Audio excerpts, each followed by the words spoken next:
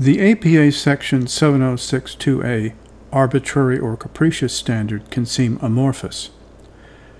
The court in Overton Park was not in a position to apply it, so we have to look to other cases. Judge Harold Leventhal of the D.C. Circuit Court of Appeal explained that the court's role is to determine whether the agency has taken a hard look at facts and policy before taking action. Over time, this came to be understood as a matter of the reviewing courts itself taking a hard look at whether the agency took a hard look. As Judge Leventhal explained it, hard look review meant excluding certain explanations of why the agency acted. Impermissible whim, improper influence, misplaced zeal, unconscious preference, irrelevant prejudice. The core idea is to assure reasoned decision-making by the agency. The Supreme Court is said to have adopted the hard look approach in its decision in the so-called airbags case, Motor Vehicle Manufacturers Association versus State Farm Mutual Insurance. The governing statute directed the Secretary of Transportation to promulgate motor vehicle safety regulations that shall be practicable, shall meet the need for motor vehicle safety, and shall be stated in objective terms. With this authority, the Transportation Secretary promulgated Regulation 208, which was modified several times over the years. In 1967, seatbelts were required for the first time, but it then became apparent that the majority of drivers and passengers never bother to buckle up for safety. The Secretary, therefore, in 1972, published a notice of a proposed rule to require so-called passive protection by 1975. There was vocal opposition from liberty-loving Americans, and in 1974, Congress enacted a law forbidding the Secretary to require use-compelling features like ignition locks and buzzers.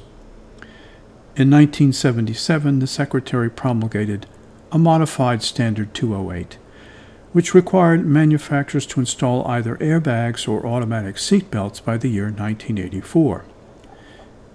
The rule was upheld against legal challenges. In 1980, Ronald Reagan was elected president, a fact that some of the concurring justices in the airbags case thought the court gave too little weight to. And in 1981, the Secretary of Transportation appointed by President Reagan rescinded Modified Standard 208 entirely. Neither airbags nor automatic seatbelts would be required, only the lap belts that had been required since 1967. This is the agency action that is the focus of the airbags case. The issue in the case is whether the rescission of Modified Standard 208 was arbitrary or capricious. The contemporaneous explanation provided by the Secretary focused not on the technology, but on what use Detroit proposed to make of it. The 1977 Modified Standard 208 was adopted on the basis of a projection that 60% of new cars in the 1984 model year would ship with airbags. But by 1981, it was evident to the agency that Detroit was only going to put airbags in 1% of its 1984 fleet. The remaining 99% would be delivered with automatic seatbelts. The Secretary explained further that without use-compelling features, users would detach automatic seatbelts and defeat the purpose of installing them. Safety itself could get a bad name. And as for simply requiring airbags, well, airbags are untried and scary. Besides, the Supreme Court decided that this was not the reasoned explanation that required. It held the rescission of Modified Standard 208 to have been arbitrary and capricious in failing to give an airbags-only option any serious thought. Separately, the court held that the agency had been arbitrary or capricious in ignoring the inertia factor in projecting that automatic seatbelts would not realize sufficient improvement in safety to justify the cost.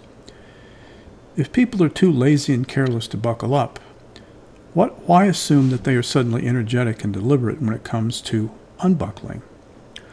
Along that line, the court also faulted the agency for failing to consider continuous non-detachable belts.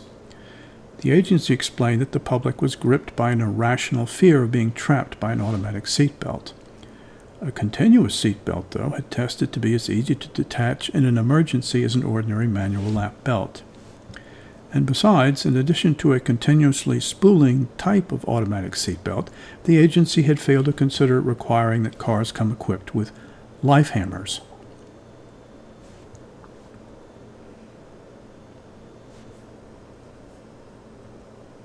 An inexpensive device that is good not only for cutting through tough seatbelt webbing, but also for smashing windows to get out if the doors are jammed shut as your car is sinking in floodwaters.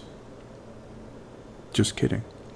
The agency does not have to consider every far-fetched option, but according to the court, an agency rule would be arbitrary and capricious if the agency has relied on factors which Congress has not intended it to consider, entirely failed to consider an important aspect of the problem, offered an explanation for its decision that runs counter to the evidence, or is so implausible that it could not be the product of agency expertise. And in general, the agency must explain the evidence which is available and must offer a rational connection between the facts found and the choice made.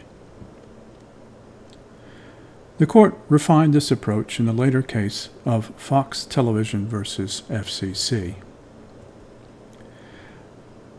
This case is a challenge to a change in the FCC's no indecent language rule.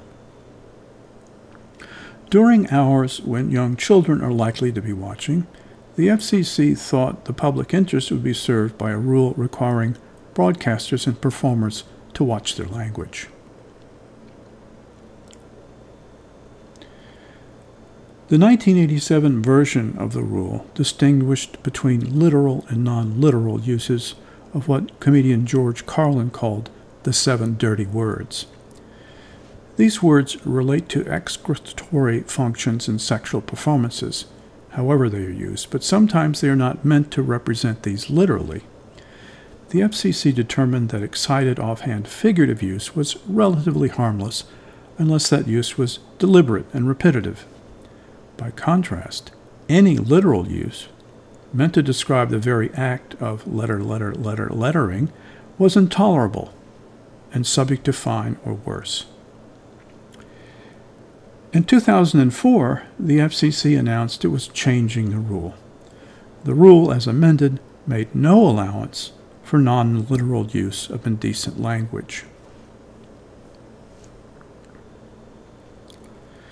The FCC's main reason was that over the years since the rule first came into effect, bleeping technology had improved so much that it was not too burdensome to require broadcasters to bleep out all indecent language, and not merely the literal and deliberate or repetitive non-literal indecency. Makes bleeping sense, wouldn't you say? The court decided that amending the rule to take advantage of newer technology wasn't an arbitrary or capricious action. The challengers argued that the modification had to be an improvement over the prior rule, if it was to be anything other than misplaced zeal. The court demurred. Not just anything goes, the court wrote. A reasoned explanation would ordinarily demand that the agency display awareness that it is changing position. The agency must show that there are good reasons for the new policy, but it need not demonstrate that the reasons for the new policy are better. Unless new policy rests upon factual findings that contradict those which underlay its prior policy, or when its prior policy has engendered serious reliance interests. A reasoned explanation is needed for disregarding facts that underlay or were engendered by the prior policy. But these circumstances were not presented. The only new fact was that the bleeping technology, and what bleeping reliance interest could the broadcasters complain, was disappointed. Their bleeping reliance in being able to let Cher bleep her bleeping bleeps in front of the kids gathered in America's living rooms? No bleeping way.